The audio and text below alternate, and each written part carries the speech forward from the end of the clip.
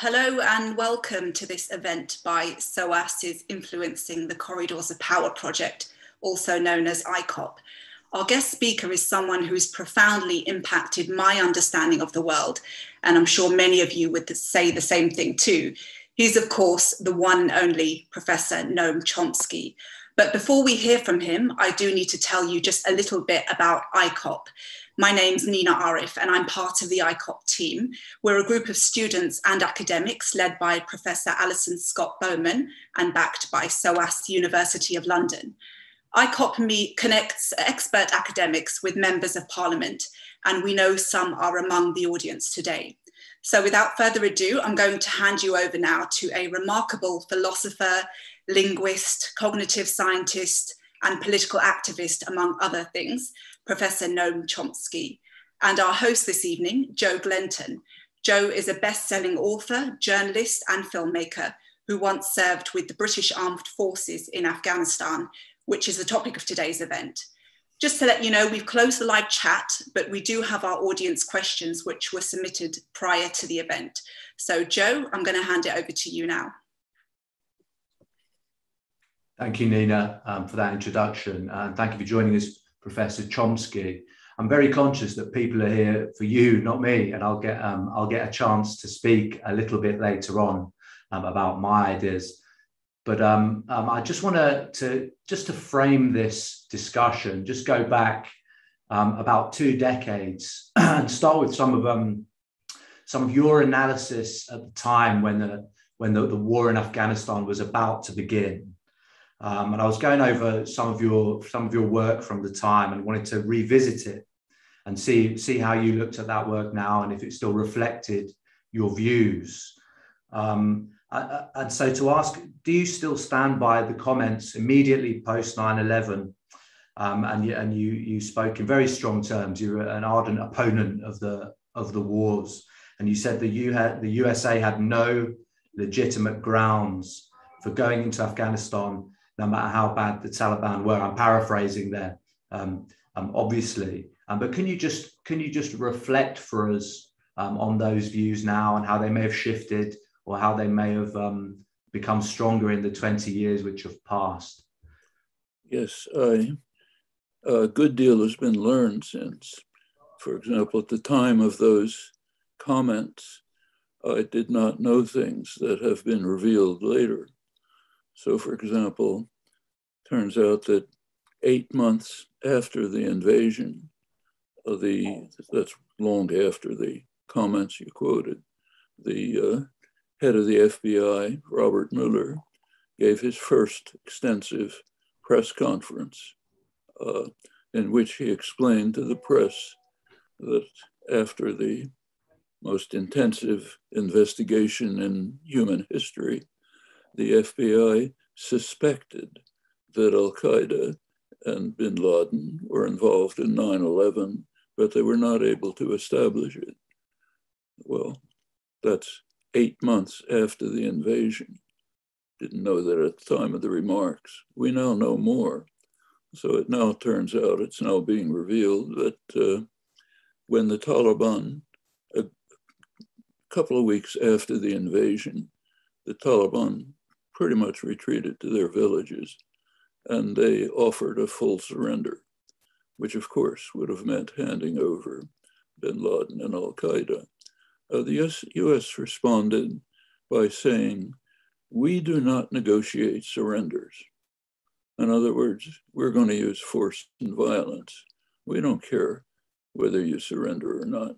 And we don't care about bin Laden and Al-Qaeda. That was actually followed up. That was Donald Rumsfeld, Secretary of Defense.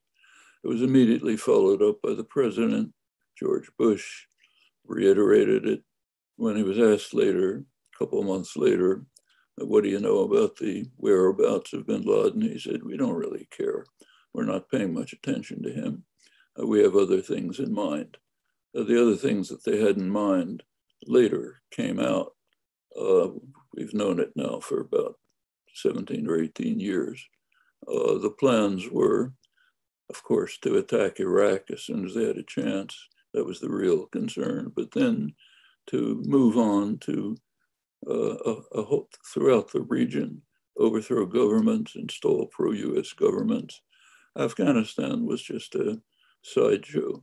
And in fact, the best reasons I've seen presented for the invasion were actually published in Britain in The Guardian, an interview with Abdul Haq, the most respected leading resistance, anti-Taliban resistance leader. He had an interview with a well-established Central Asia specialist in which he was asked, why do you think the Americans invaded? He said, they don't care about the Afghan people. They know they're going to kill a lot of Afghans, but they will undermine our efforts to overthrow the Taliban from within, which he thought were fairly promising. But they don't care. They just want to show their muscle and intimidate everyone. In other words, we don't negotiate surrenders. We just want to show our muscle, intimidate everyone, go on to carry out a broader interventions in the region. That was the goal. Was there any legitimacy? And I should say this invasion was undertaken on the assumption that they might be starving millions of people to death. A few days after when the invasion was announced, before it had taken place, the US cut off all food supplies from Pakistan to Afghanistan. This was with the understanding that millions of people, millions, UN estimated maybe up to 7 million people, would be facing starvation. The bombing was right at the time, which disrupted the planting. Provides about 80% of grain supplies. UN agencies predicted that would put millions of people at risk. But none of this was of any concern, just as Al-Qaeda was of no concern. It was just as Al-Haq pointed out, show our muscle, intimidate everyone. We don't negotiate surrenders. Move on to the next more important tasks of invading Iraq and extending our power in the region. Well, actually, there's by now, well, you were there, you can talk from firsthand experience, but there's been extensive reporting by the few reporters and human and aid activists who stayed on the ground all the time. People like Anand Gopal wrote extensively about this. He said at the very beginning, when the US invaded, the people were hoping, people in the rural areas, maybe there'll be peace. Maybe they'll be able to do something to help us. Within a couple of weeks, that was gone. The US invaders turned to people who could manage the local affairs for them, who were the warlords. The warlords who'd been ravaging the place were the people that the US Army turned to. So they continued their activities. US reinstalled some of the worst and most brutal of the warlords in the local, who had their own local fiefdoms. And they, as Gopal describes, they realized they could use the American army for their own purposes. They could inform US intelligence, as it's called, that over in some other village somewhere, which happened to be their enemy, there were Taliban supporters. So the UN would move in, special forces would start smashing up people's houses, start bombing. Pretty soon you have more Taliban recruits. In fact, what happened was pretty well described by Roderick Braithwaite. He was he's a leading Afghan specialist. He was the British ambassador to Afghanistan to Russia, during the last years of the Russian invasion and their withdrawal. The author of the major book on the Russian invasion of Afghanistan. He returned to Afghanistan in 2006. I wrote an interesting article in the Financial Times. It's worth reading. He spoke to a wide range of people, former Mujahideen, government people, women's groups, others. He said they were nostalgic about the period when the Russians were there and when the Taliban were in. They said it's much better than now. And they described Najibullah, the last figure that the Russians had installed as they were leaving, is that he seemed to be the most popular person in Afghanistan.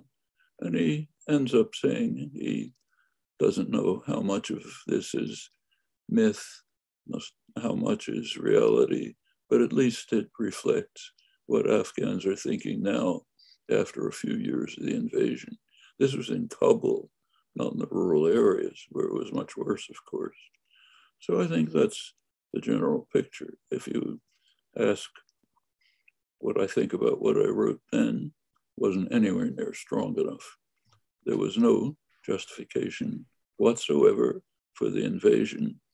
If the Americans had been interested in Al-Qaeda and bin Laden, very likely that a small police operation would have sufficed, probably with the cooperation of the Taliban, who didn't want to have bin Laden around. They couldn't expel him because of the tribal culture, which doesn't permit him, but he was just a nuisance to them. They didn't want the Americans attacking them. So we don't know for sure, but they probably would have agreed. And we know that they did offer a couple of months later total surrender, meaning do what you like, but we don't negotiate surrenders. Sure. Thank you, Professor Chomsky, for that answer. I just want to because there are some echoes of obviously aid agencies and certain Western governments are refusing to cooperate now.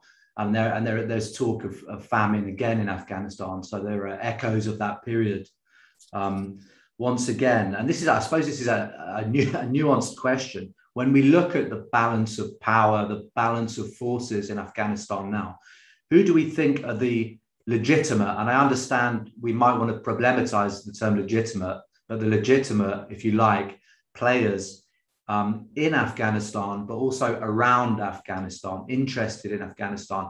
And I'm talking particularly, of course, about Russia, about China, and of course, Pakistan, who have been centrally involved, deeply interlinked with the Taliban for the whole of the occupation. Could you just speak to that balance of forces in Afghanistan a little bit? Well, there are two positions crystallizing now about how to deal with the current situation. One of them is the regional powers, China, Central Asian powers, Tajikistan, Uzbekistan, Russia, Pakistan, India. That's basically the group that comes out of the China-based Shanghai Cooperation Organization. They have taken a definite position. Their position is, they've stated it clearly, is the Taliban are the governing authorities, like it or not, no question of legitimacy. They are there, they're running the country. We should deal with them. We should try to get them to moderate their positions, to be more inclusive, to shift their economy from the opium-based economy under the US invasion to using their mineral resources and turning their economy in a different direction. And crucially, we should alleviate the very serious humanitarian crisis. That's the China-based regional position. There was one opponent in the SCO, Shanghai Cooperation Organization discussions, India. India opposed this. India chose to align with the United States, which has a different position. The United States' position is we must punish the Taliban. We're withholding the Taliban, the government finances, which happen to be in New York banks, withhold them, don't deal with them, pressure the international financial institutions not to give them loans, punish them as much as possible because they're not doing what we want. Those are the two positions that are crystallizing. Europe is mostly going along with the United States, as it usually does. Europe is much too cowardly to act on its own.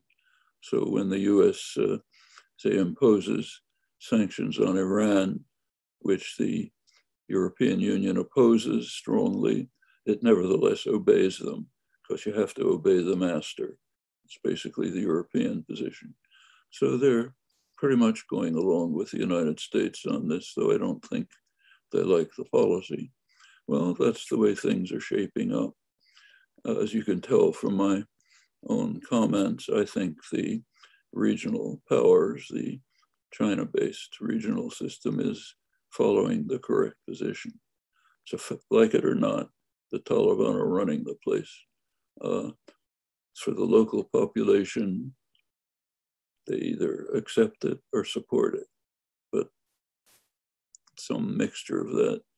Actually, the one surprise, at least to me, in the Taliban victory, sudden Taliban victory, was how multi-ethnic it became. And the fact that the government immediately collapsed and ran away was no surprise. It was just a morass of corruption. The fact that the Afghan army pretty much dissolved was no great surprise either. For one thing, a lot of it is ghost soldiers, just there for corruption. Many of them saw no reason to fight for a foreign power. But what was surprising, I think, maybe not to you, it was surprise to me, was the way the warlords of the Tajik and Uzbek sectors quickly capitulated to the Taliban. They had resisted them before strongly. The Taliban had been a Pashtun-based movement. Now it seems to be multi-ethnic. Even the Northern Alliance pretty much capitulated. That's new. And what it indicates, whether we like it or not, is that they happen to be the governing authorities. And in that situation, my feeling is we should adopt pretty much the kinds of policies that China and the regional powers are advocating. Deal with them, try to moderate their behavior to the extent possible, try to get them to shift away from the opium-based economy, for which Europe is largely responsible, I should say, that they're the recipients of the heroin, but move towards a viable economy and crucially deal with the extraordinary humanitarian crisis. Can't just let millions of people starve to death because we don't like their government. So I think that's the policy that Europe, UK should shift to. Thank you, Professor Chomsky. I'm going to roll some questions, two questions into one here. Obviously, I mean, for those of us who have been involved in Afghanistan, as I have, who've been concerned with Afghanistan over the years, who've observed Afghanistan, there is a temptation, I think, in some quarters to look at it as a kind of lost cause.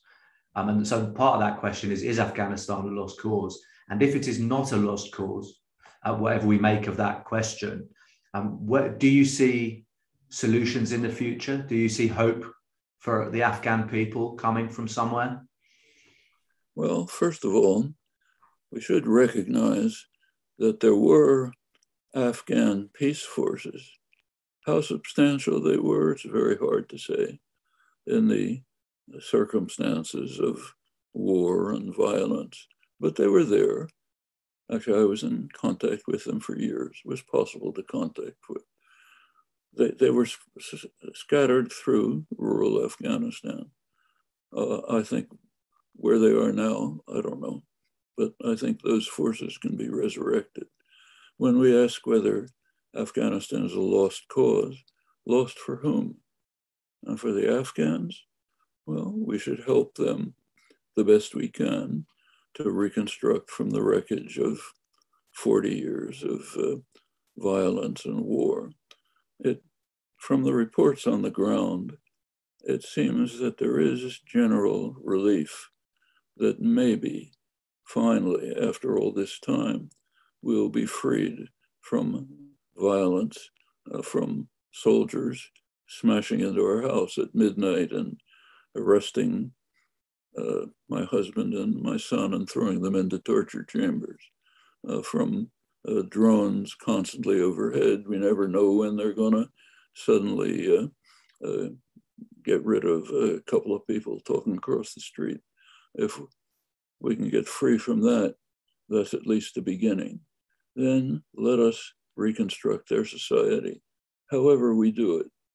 Okay, I don't think it's going to be pretty, not at all.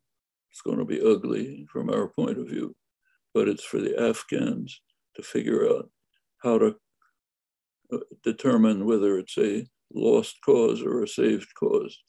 And we should be as supportive as we can in their efforts. That means working with the governing authorities, doing what we can to moderate their behavior, but our prime concern for the first time should be the Afghans, the Afghan people. That's never been a concern. You look at the so-called aid flow, I mean, most of it just went to corrupt officials.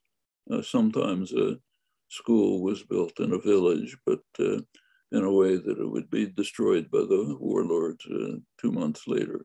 Almost nothing went to local people that of any lasting character. Huge amounts of corruption, robbery. We saw that very clearly when it all quickly collapsed, but it was pretty obvious before. I'm sure it was obvious to you when you were there on the ground. But so for the first time, we should care, and this is the first time in 40 years, I should say, we should care for the Afghans. There was strong support, Western US-based support for the Mujahideen who struggled against the Russian invasion, but the purpose was not to aid Afghans. Purpose was made very clear by the CIA station chief in Islamabad. I was asked who was running the show. He said, we're there, he said, to kill Russians. That's our goal. We don't care about the Afghans. What happens to them is not our business. We're there to kill Russians. Okay, that was, you go all the way up to the top. First of all, Brzezinski, under the Carter administration, national security advisor, then under the Reagan administration, same thing. In fact, towards the end of the Russian invasion, which was pretty horrible, they may have killed about 1 million people. But in the last couple of years, they had established in Kabul pretty much what the Americans did. It had turned into a pretty liberated city. Women were free to do what they want. They could wear whatever clothes they wanted. The literacy for women shot way up. Women were having jobs all over. They did have problems. The problems were the US-backed Mujahideen. The worst of them were the US favorites, the most brutal of them, the Hekmatyar group. These are people who would be throwing acid in the faces of young women college students if they weren't wearing the right clothes. There was a lot of important reporting about that. It could not appear in the US media. This was coming from people like Russell Basu, the UN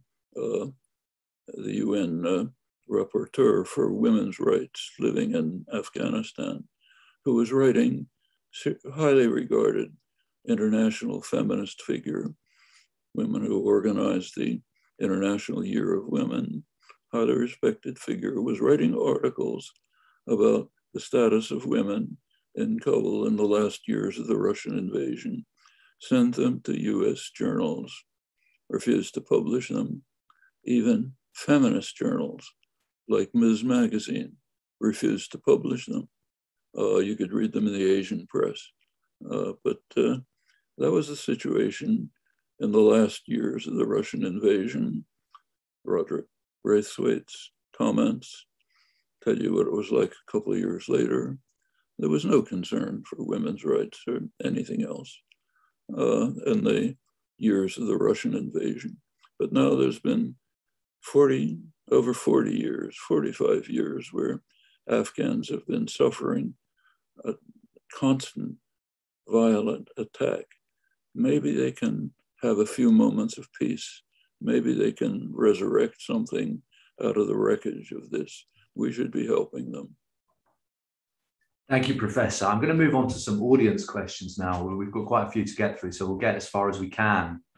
So the first audience question is, and I can remember this comment being made by Julian Assange a number of years ago, and the question is, was Assange correct when he said that the American goal in Afghanistan was not successful war, but endless war? Well, the phrase endless war is being very commonly used. We have to end these forever wars. That's the slogan, bipartisan slogan in the United States. Very strange slogan. You take a look at American history. When did the forever wars begin? Well, they began in 1783. That's when the forever wars began. The United States is an unusual country. It's been at war almost every year since its founding. One of the main reasons for the American Revolution was a British royal proclamation of 1763, which banned the colonists from invading the Indian nations. Britain at the time had plenty of problems on its hands. It didn't want more problems in the colonies. So the settlers were banned from invading the Indian nations. They were not allowed to move past the eastern mountain range, the Appalachian Mountains. They weren't having any of this. They wanted to move west, invade the Indian nations, expel them, exterminate them, take the territory. Certainly people like George Washington, major land speculator, wanted to move to the west. As soon as the British were kicked out, settlers started expanding into the west. Those were wars of aggression, violent, aggressive wars. The founders knew what they were doing.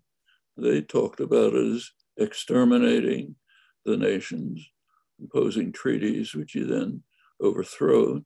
This went on right through the 19th century, also picking up half of Mexico in the course of it.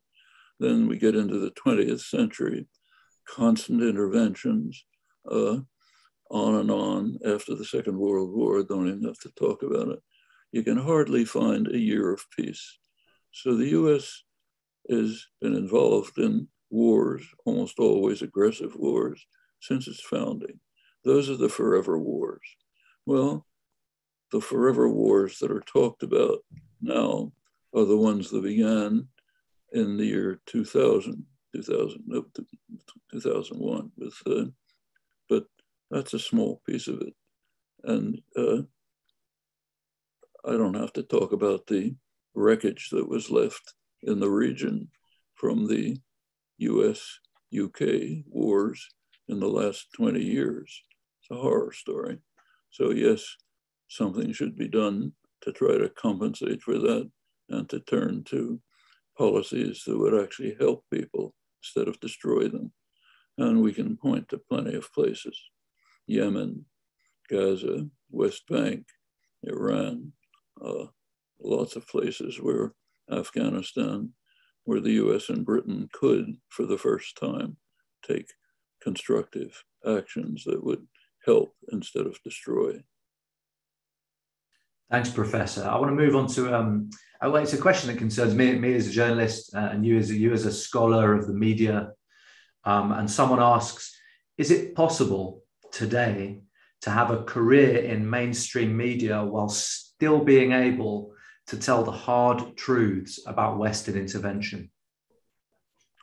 If you look closely, you do find truths. So I quoted an interview in The Guardian, that's mainstream media, must have been about mid-September 2001, which gave the answer to why the US is invading by a very respected authority, the leader of the anti-Afghan Taliban resistance. If you looked further, searched, you could find an article in actually a very good local newspaper in the United States. It's since virtually disappeared, but the Boston Globe, which used to be a serious newspaper, they had an article by a reporter who took the trouble to go to a meeting of 1,000 Afghan elders, which was held across the border in Pakistan, September 2001. 1,000 elders got together, bitterly condemned the American invasion, effectively reiterated what Abdul Haq had said. And we can continue. If you look at the press now, mainstream, New York Times, you can read now what Rumsfeld said when the Taliban surrendered. Said, we don't negotiate surrenders. If you were looking carefully all these years, you could find things. Like you could find a report in AFP, so Agence France Presse, international press agency, reporting in September 2001, the UN estimates that there could very well be mass starvation in Afghanistan if the US started bombing. Mass starvation, you could read in the New York Times, might have meant 7 million people. You could read it. And that's the way the mainstream media are. If you read carefully, you look closely at a variety of sources, pick things out, you can find out what's going on in the world. You stick to the headlines, and the thing that's focused on, you won't understand. Thank you, Professor. The next question, what consequences would arise if the international community diplomatically legitimized the Taliban regime? Legitimize the Taliban? I guess they mean recognized it, yeah. Recognize. Well, we recognize governments that are so hideous that it's almost impossible to describe them. Take Saudi Arabia, for example, one of the most harsh, brutal governments in the world. Take al-Sisi's Egypt, brutal dictatorship, 60,000 political prisoners, torture, probably the worst dictatorship in Egypt's pretty ugly history. We recognize it. Recognition has nothing to do with you're a nice guy. That's not what recognition is. The Taliban happen to be governing Afghanistan. We may not like it. I don't like the governments of most, maybe all countries. I can't think of one I like, but we recognize them. There's things that the United States does that are hideous, shocking, disgraceful, but countries recognize it, okay? Taliban are there, they're in charge. If you care about the Afghan people, which is who we should be caring about, then we have to recognize their government and deal with it. It's the only way of helping the people of Afghanistan. If you can think of another way, I'd be happy to hear it. I can't think of one, Professor. I'm racking my brain. Maybe something good will come out of this meeting. We spoke a little bit about poppy cultivation. There was a question out about that, but you kind of spoke to it before. So I'm going to move on to question 5. And this is an important one. I think, what are the key differences between the Taliban of the 1990s and of now? How have they changed as a movement, an organization, as a political grouping? Well, I first should comment that I claim no expertise in this, so I'm just using secondary sources. The it looks as if the older elements of the Taliban have moderated their positions. Whether the younger ones have, the ones who've been fighting on the ground, not just sitting in Quetta in Pakistan, whether how they're reacting, I don't know. After years, 20 years of fighting a brutal war on the ground, you don't know how people feel. These are people who have lived in the villages where wedding parties were attacked by drones, killing a couple dozen people, where men and boys were dragged out of their homes and thrown in torture chambers. How they feel, I don't know. I wouldn't be surprised if they're brutal, if they've been brutalized and are angry, and they're going to be the ones who are going to take over. So I think we're probably seeing internal conflicts within the Taliban among the more, basically the older group who seem more willing to be accommodating and moderate, and younger elements who probably have been really brutalized by this experience. Furthermore, remember that the Taliban are still fighting a war against ISIS, the reconstituted ISIS, which is carrying out bombings, atrocities, plainly has a base. I don't know who's supporting them, maybe Pakistan, maybe the West, but they're there, and there's a major conflict between them and the Taliban at this point. So they don't have an easy time of it. The main support they're getting, as far as I can see, is from the China-based regional organizations, apart from India, which has its own game to play. Thank you, Professor. I'm conscious we've reached the end of our 20 minutes, so I'm going to hand back over to Nina now. But thank you very much. It's an honor and a privilege, Professor. Thank you. Thank you, Joe, and a massive thank you to you, Professor Chomsky. I know that you may have to leave us soon, but of course you're welcome to stay if you can. We're going to continue the discussion now and maybe expand on some of the things we just heard. So for part 2 of this event, we're joined by 2 guests. The first is Nargis Nihan. She's Afghanistan's former Minister of Mines and Petroleum and a women's rights activist. We also have Dr. Althea Maria Rivas, who's a senior lecturer at the Department of Development Studies at SOAS. She lectures on gender and peace and conflict. Joe, I'm going to hand things back to you now, but before you talk to our panelists, I think we'd like to hear a little bit about your own experience. For anyone who doesn't know, Joe was part of the British forces who went to Afghanistan and later refused to fight and was sent to a military jail because of that. Since then, Joe, you've been on a bit of a mission to destroy what you call the military fantasy. I know you've recently written a book on this subject too, so please tell us a little bit more.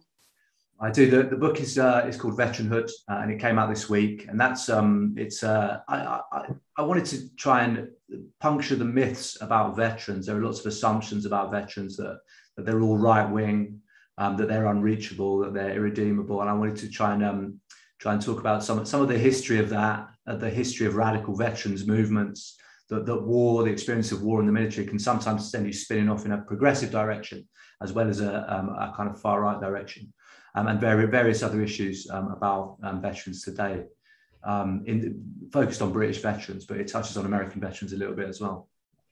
But yeah, it's been an interesting journey. I joined the ranks. I wasn't an officer, I was a soldier in the ranks, from a very poor working class background, I would judge. And went to Afghanistan. I mostly joined for economic reasons, but I certainly, some of the ideological stuff is there. The idea that the British military is a force for good. Turns out I probably wouldn't make that case today. Refused a second tour, served 1 tour in 2006, refused a second tour, found my way to military prison, the UK's military prison in Colchester, and was discharged, went to uni. Read a lot of Chomsky, studied politics, became a journalist. And then my second trip to Afghanistan was last year. I made a documentary looking at the so-called zero units, which are CIA-run death squads, in effect, and lots of innocent people have been caught up in their house raids and other military actions related to them. So it's been an interesting ride, and I started somewhere very different to where I am now politically, I think. And is there anything that Professor Chomsky said that particularly resonates with you? Yeah, I followed Professor Chomsky for years, so all of it resonates with me, to be honest. But I think he's particularly interested. He spoke about the peace forces which want peace in Afghanistan. And during my visit there, I met a group of very young, very enthusiastic Afghan people in their teens and early 20s, the Afghan Peace Volunteers. And we interviewed them, and I spent a couple of days with them. And they spoke about the conditions of their lives and what they wanted, how they saw the future. And this was before the occupation collapsed. So things probably looked slightly rosier then. But it's a tragedy, I think, that a lot of those people, I've tried to stay in touch, but they've been much more difficult to contact. But as Professor Chomsky says, those people are there. It's not necessarily the Taliban or Washington or the Taliban in London. There are other kinds of people who are involved in that and have their own ambitions for a better future in Afghanistan. Thanks, Joe. And just you can feel free to start the conversation with Nargis and Althea. Thank you.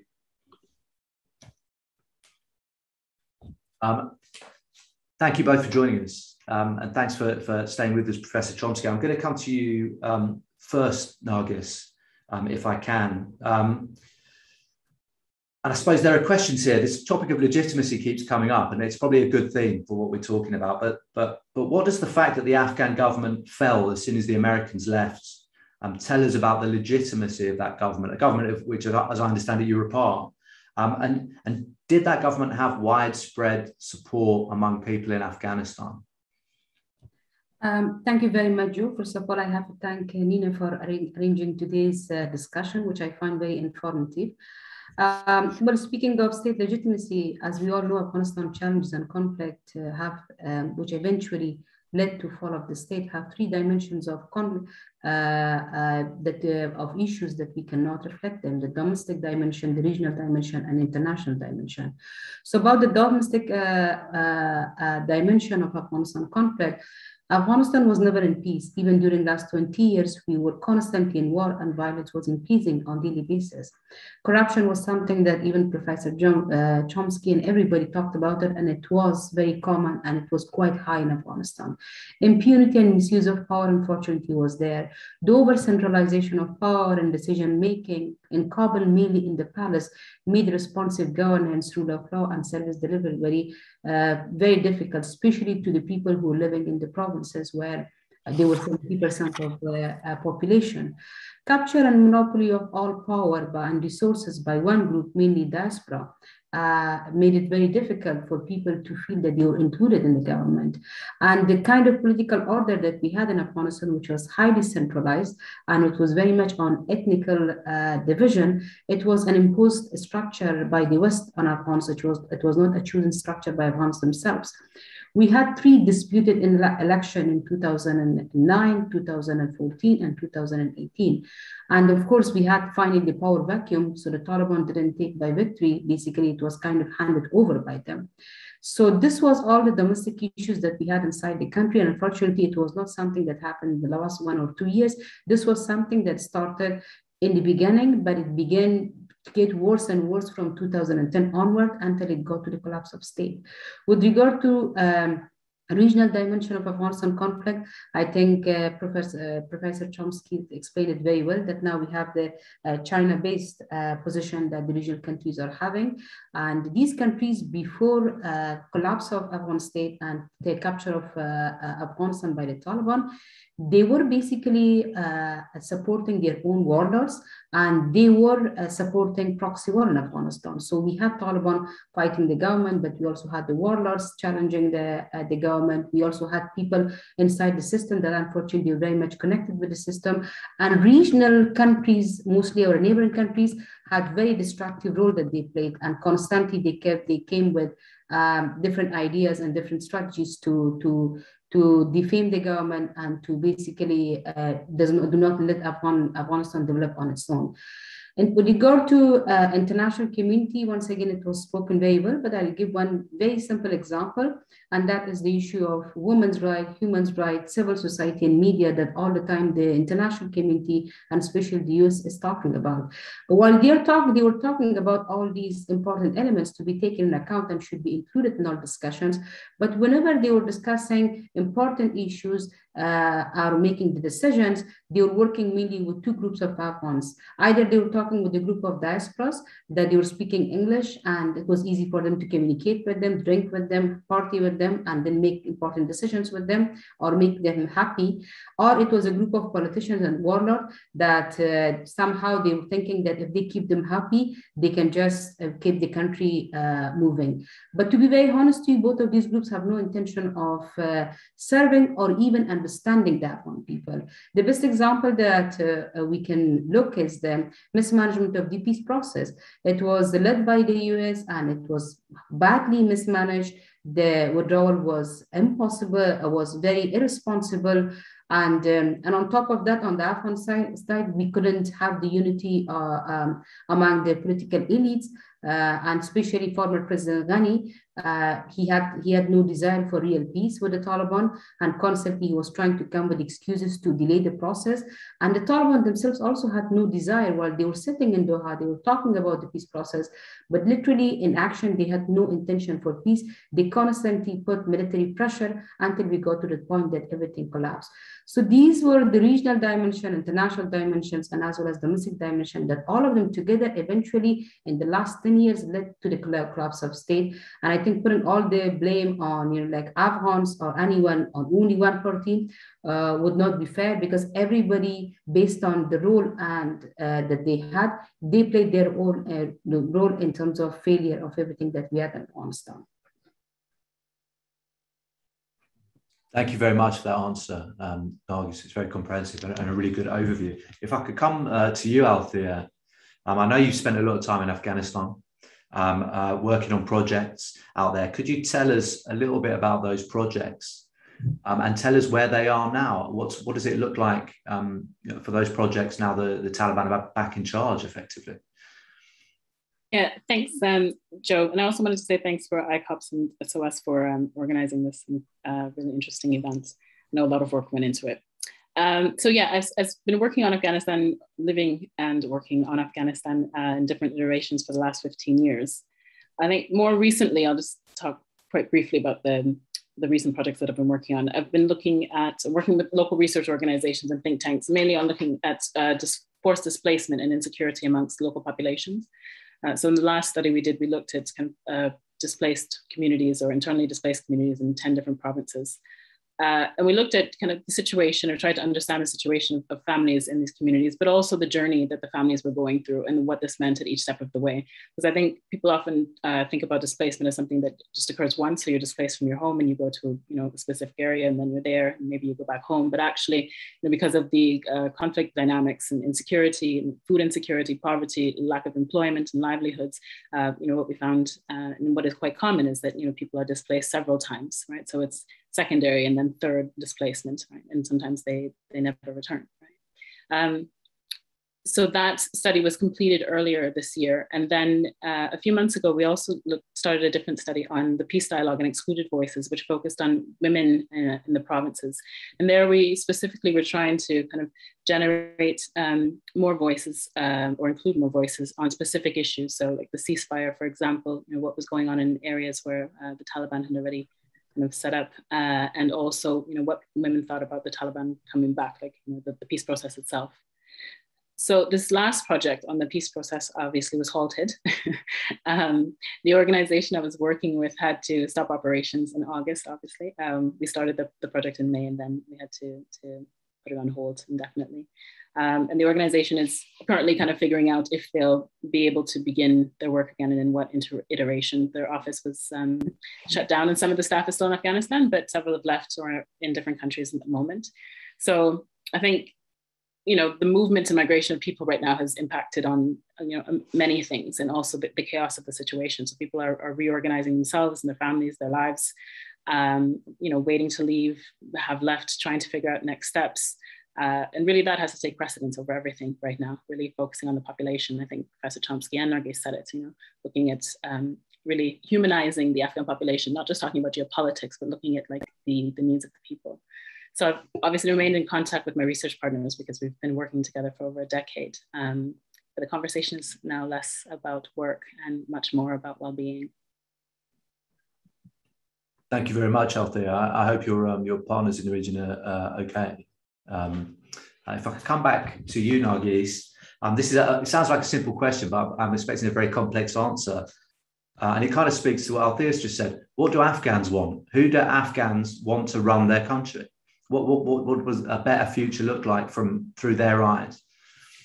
For example, I'm also one of those Afghans that I was a refugee in Pakistan. And when I came back in 2001, I was open to anyone governing the country as long as they were serving the people. So Afghan people were open in the beginning to Afghan diaspora, that they came from abroad and most of them were not even speaking one of the local languages.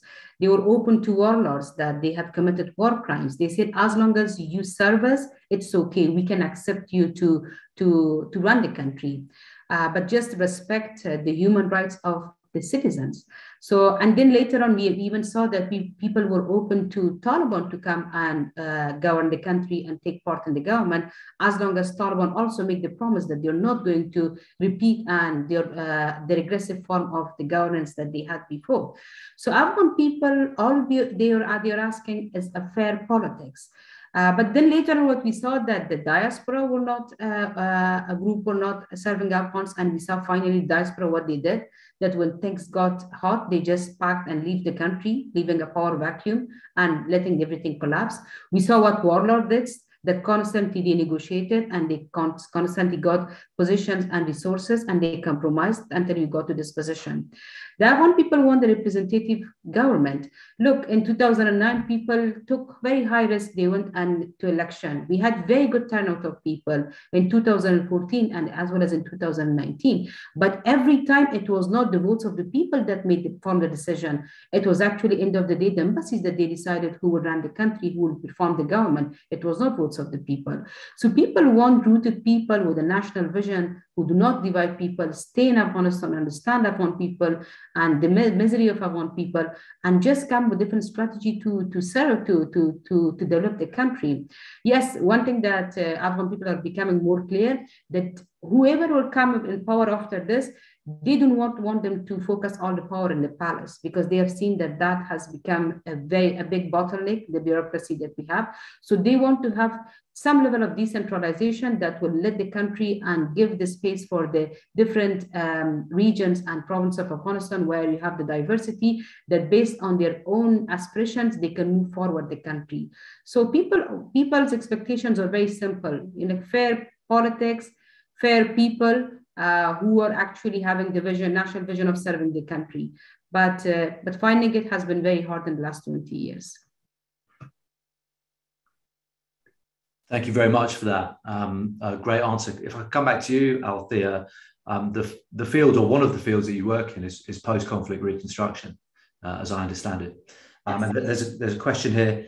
Is post-conflict reconstruction applicable to Afghanistan? Given that many people view, and I think there's probably something to be said for that, the conflict is still ongoing. Yeah, this issue of labeling, it's a big issue for the international community. And the labeling of Afghanistan as post-conflict or otherwise, it's always been kind of contentious amongst the aid community.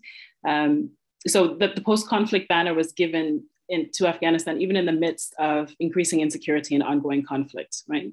So for example, there were a lot of times in the past 10 years, and I can think of two specifically in 2008 and 2010, where the NGO community, the INGO community and the civil society community in Afghanistan requested for the setting up of an official UN humanitarian mission, which would have meant the establishing of OCHA, which is the Office for the Coordination of Humanitarian Affairs, to coordinate humanitarian assistance. And the requests were denied several times by the UN senior management, we'll say. Even in spite of the fact that there was significant evidence of humanitarian needs, drought, chronic food insecurity, growing displacement, increasing general insecurity and conflict. So while the label of post-conflict has implications for, I guess, the type of aid that's given and the setup and organization of international organizations in the country, the decision about what that label will be has often been a matter of politics. It's been down to the story that global North actors are wanting to craft around what is happening in Afghanistan in terms of success or failure and who's responsible for that, and a desire to kind of define conflict in very specific ways rather than speaking to the realities on the ground. But practically, the line between post-conflict and conflict, or between war and peace, in most instances, in most conflict-affected areas in the world, is really blurry. So it's often more a case of, war, and then, for lack of a better term, I guess, less war, right? Or a switch to different types of violence, or, the movement of the conflict into different places or different areas, right? So I would say Afghanistan is not post-conflict. Right now, I would call it maybe post-occupation, right? And that shift has exacerbated already existing dire circumstances across the country that international actors themselves and NATO and the US were also quite very responsible for, right? And so it's created now new obstacles for the country in addition to the crisis that was already there. So it's a burgeoning and growing humanitarian crisis. And then also we now have things like the lack of access to banks and money for people and their families, the breakdown of civil society in the aid sector, where many people, for example, were employed. So a huge increase in unemployment and brain drain as well for so many people leaving the country. But the reality now in Afghanistan is that it is post-occupation, and there is a huge humanitarian crisis that needs immediate and focused attention, right? And what we need to focus on now is the needs of the people, what those needs are. And this has often not been the case. It actually hasn't been the case for the past few decades in Afghanistan. So I think addressing those needs, whether we want to call it post-conflict, conflict, whatever the case may be, has to be priority. And addressing those needs in terms of health, education, poverty, displaced communities, and then of course the question of governance will be an ongoing issue as well. So for me, the label is less important. So conflict or not, according to international standards, doesn't really matter. And I would say, the reality is that the population is caught in what is, a seemingly never-ending cycle of violence, whether you want to call it conflict or not. It's violence. And the gaps that this has created over decades is what we need to address, and what Western actors also need to acknowledge we have great responsibility for in terms of military, political action, but also a lot of the mistakes that have been made by the aid community. Very much. Thank you very much, Althea. Fantastic. If we could come back to you, Nargis. You had a ministerial brief when you were in government, and a very interesting one. You were the Minister for Mines and Petroleum in the last government in Afghanistan. And I think I think there's a tendency, some people kind of roll Iraq and Afghanistan very easily into one and say it's all about oil and all this stuff. And of course, it's not true of Afghanistan, not in the same way. But Afghanistan does have resources, it's rich in certain resources, and this was your brief. And the question that comes from that is, do the resources in Afghanistan belong to its people? I hope you would say yes. And have they benefited from the country's resources? And beyond the people of Afghanistan, who else has benefited from those resources? Well, yes, the resources do belong to our own people, but right now, except the challenges and headache, people are not benefiting anything from the natural resources that they are having. And that is mainly, first of all, because of the conflict and insecurity that we have in the country. Secondly, because of the very complicated bureaucracy and corruption and politics that we have around the mining sector. I served as acting Minister of Mines and Petroleum from beginning of 2017 till end of 2019. So when I went and I assessed the sector, I focused on development of the legal framework for the sector, the minerals law, mining regulation, and development of the roadmap for development of the sector, and bringing a technical team and collaborating very closely with the USGS and several other technical organizations to make sure that we have all those building blocks that are required for development of the sector. But by the time that we got to the point where we had to go for actual development of the sector and giving concessions to the company to start the process, I suddenly realized that what we have on the paper, there is no political will for implementing that in reality. So mining law was saying one thing, but the pressure politically was to do another thing. And it was very difficult for me. So that was the time that I decided it's much better for me that I step away and I do not get engaged in the sector in terms of giving concessions, because I could not resist the level of pressure that I had and the politics that was going on. It was too much difficult and it was beyond my control. So what happened is, because of the politics and bureaucracy that we had, and literally we made sure that we have those kind of policies in place that will not let the sector develop itself. So what happened that the warlords were constantly benefiting from the mines of Afghanistan, the local commanders were benefiting from the mines of Afghanistan, and the Taliban, when they had not taken the provinces and Kabul, they were benefiting from the minerals of Afghanistan. And beyond these groups, who else was benefiting? It was mainly our neighboring countries, Iran, Pakistan, and also China. How illegal mining was happening of different commodities inside Afghanistan, and all these raw material were being mostly illegally exported to Iran and Pakistan, where they were processing them, and after that they were exporting them with the brand name of their countries.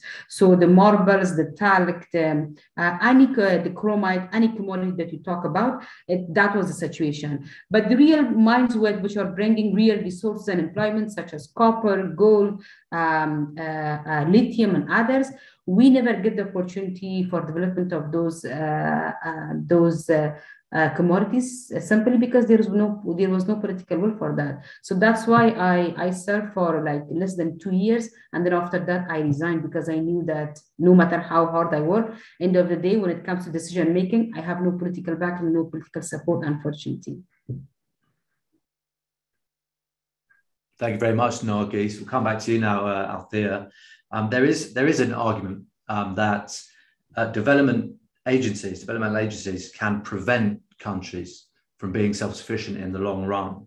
I wondered if you could speak to that. I'm going to frame it as a question. Is it possible that for the country to develop and see progress, is it possible for a country to develop and see progress without the involvement of outside agencies? Or is it a matter of negotiating the terms in which they're engaged, but they have to be involved?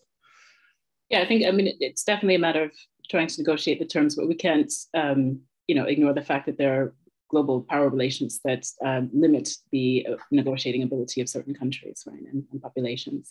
But also, I think, we live in an interconnected world. So all countries are dependent on foreign organizations in some way, or the relationships of other countries for the development on some level, right? So Afghanistan has been aid dependent for a long time, but just as Nargis said, it's not that it's without resources, right? And I think that we can't deny the fact that there were gains made from the international aid that's gone to Afghanistan over the past 20 years, right? So for example, there have been gains made in infrastructure, health, education, improvements in women's rights, the rights of ethnic minorities. However, a lot of mistakes have been made as well.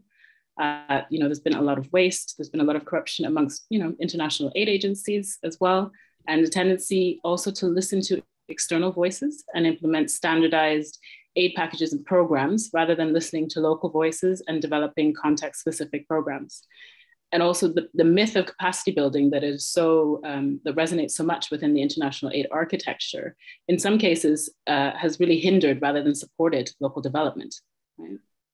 But more so, I think, realistically, it's difficult to develop a country or to develop industries and social and political systems when you're given a template that doesn't fit with your culture or societal values or history, right? And when you're in the midst of a growing conflict, that the countries who are funding those aid agencies are also involved in exacerbating, right? And increasing humanitarian needs, forced displacement. I mean, even winter in Afghanistan sometimes is a humanitarian crisis, often it is, right?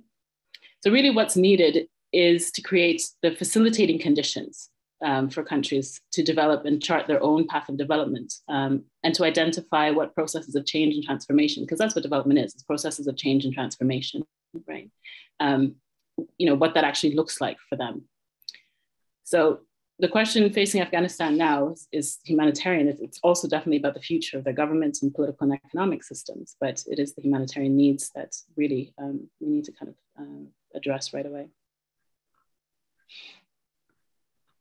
Thank you very much. Coming back to you, Nargis, it's from when I was a young soldier preparing to go to Afghanistan, the most ventriloquized but least heard voice in this whole thing is the voice of the Afghan woman. We're very lucky to have one with us tonight. And so I'm going to address this question to you. Can you just speak to the plight of women in Afghanistan?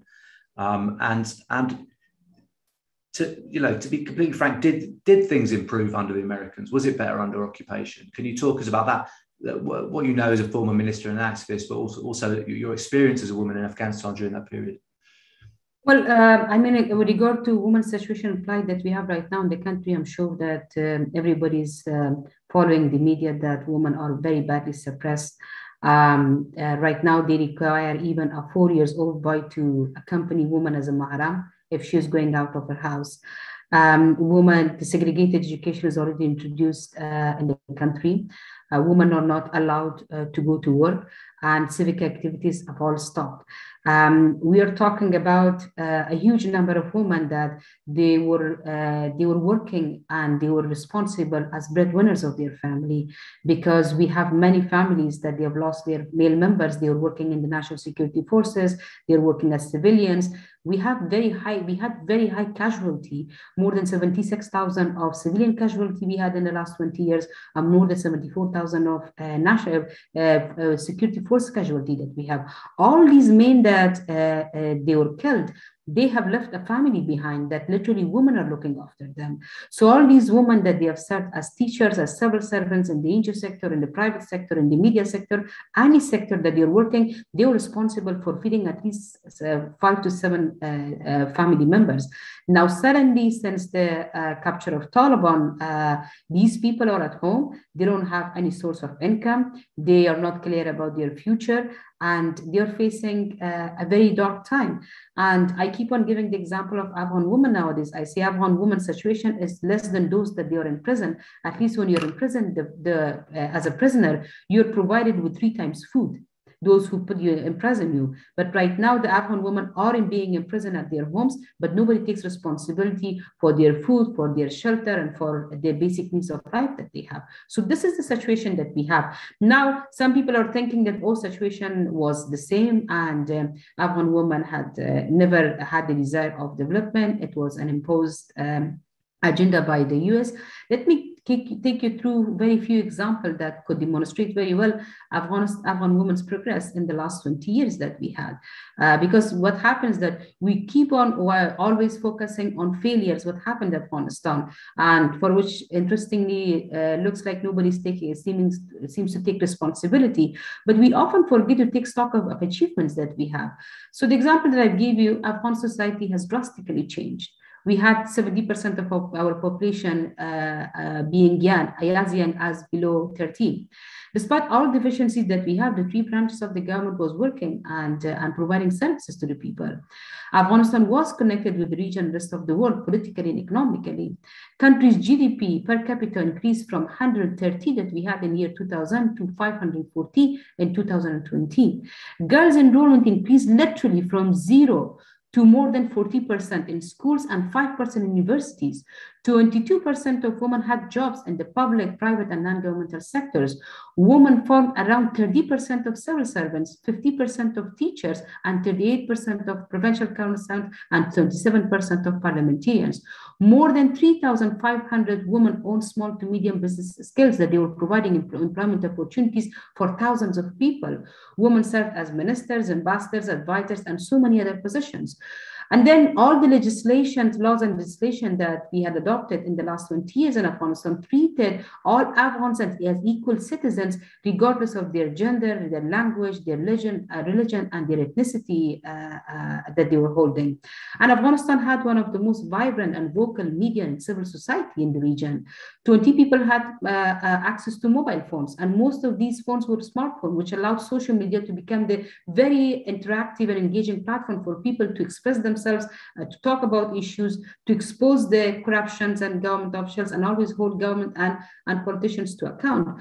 So despite all challenges that we are talking about, the reality of the fact was that Afghanistan was progressing on a daily basis. And with the irresponsible withdrawal that the US and the international community had, they took us back to dark ages.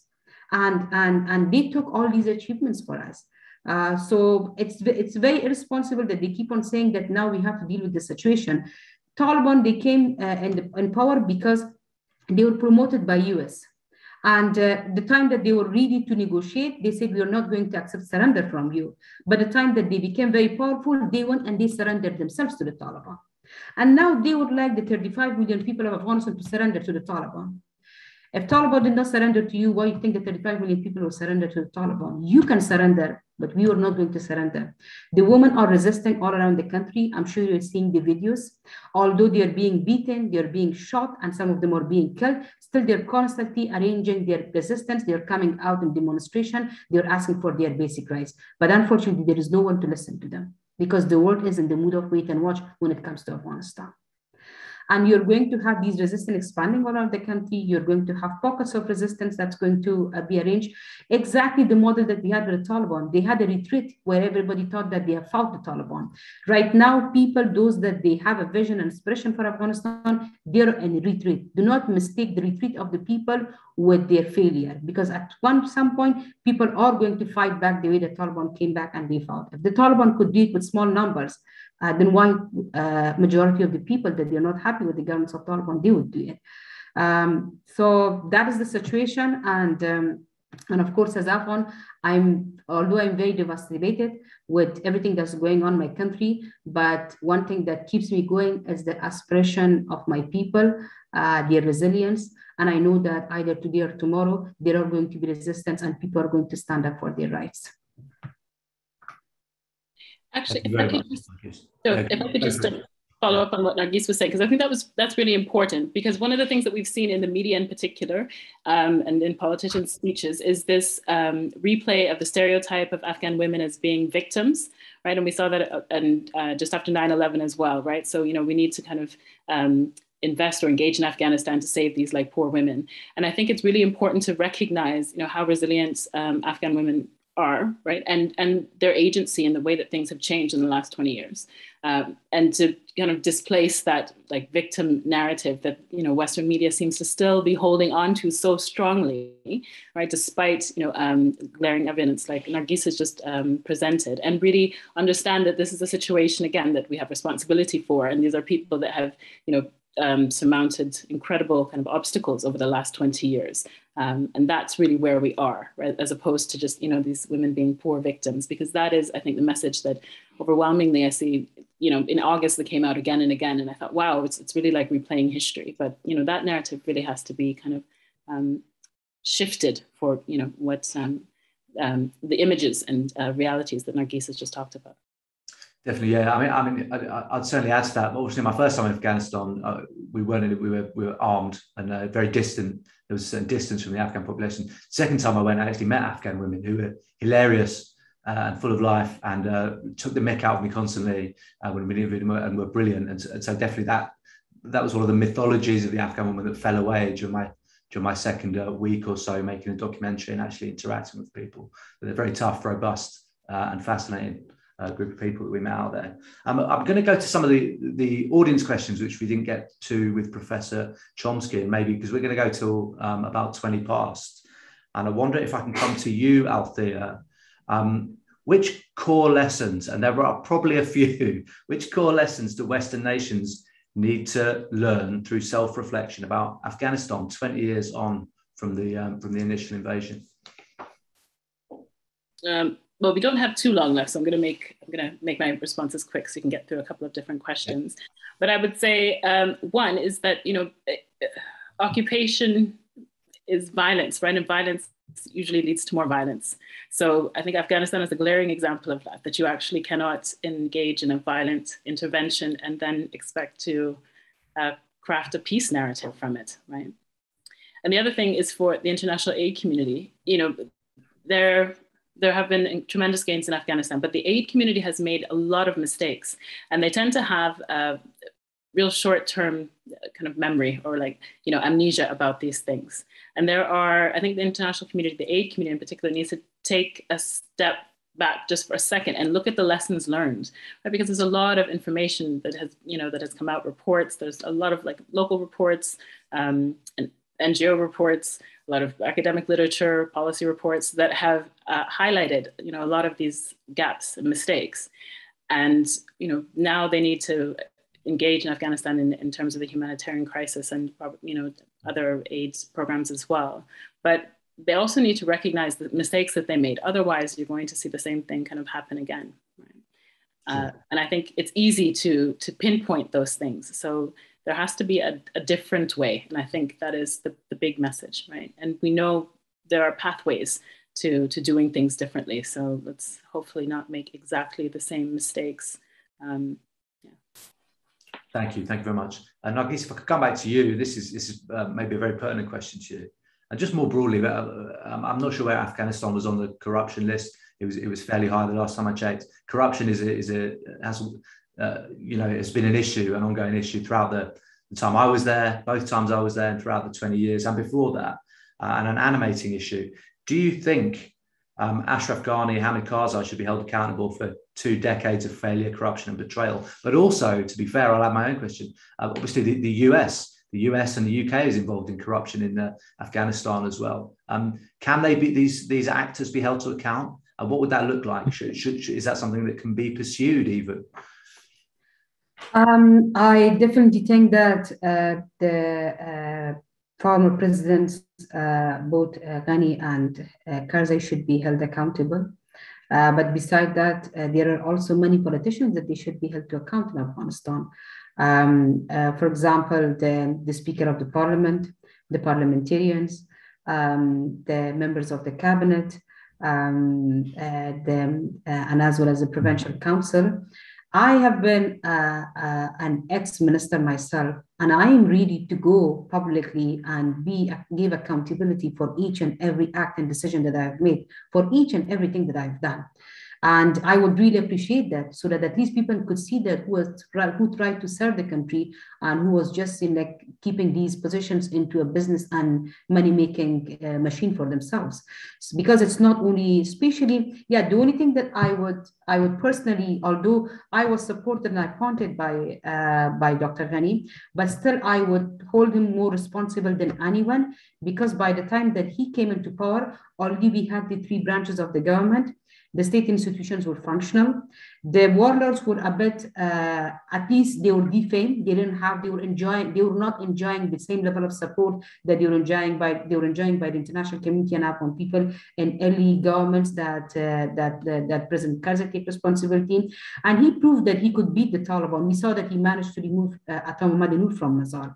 And we saw that he managed to take Dostum out of the country and send him to exile because of whatever he has done. So he had that power, and he had support of the people, the media, the civil society, the women, and as well as the international community. But what happened that he misused this whole notion of fighting corruption as a tool for beating his political opponents, and by allowing his allies to continue their corruption. So at some point, everybody realized that, okay, if you want to continue corruption, misuse of power, all you have to do is to be politically aligned with the president. If you're politically aligned with them, whatever you do, no problem. Nobody's going to hold you to account.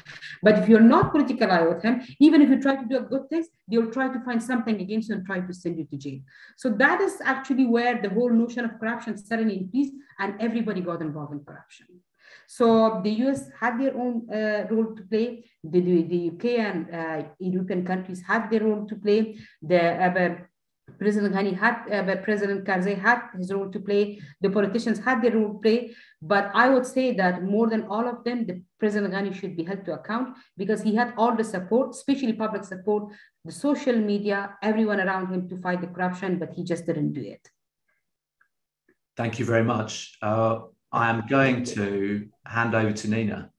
But thank you both. It's been fascinating to speak to you, and Professor Chomsky, who I believe is gone now. Fair play to him. But thank you very much for coming on and talking to us. Thank you, Joe, and thank you very much to our panellists, Nargis Nihan and Dr. Althea Maria Rivas, and of course to Professor Noam Chomsky. It's definitely been thought-provoking and very insightful listening to all the speakers today. We'd also like to hear your thoughts and to know what you felt about today's event. So to our audience, please complete the questionnaire, which we'll be sending you shortly. If you'd like to know more about future ICOP events, you can also follow us on Twitter at SOAS ICOP. Thank you again to everyone who joined us this evening, and we hope you'll join us again very soon.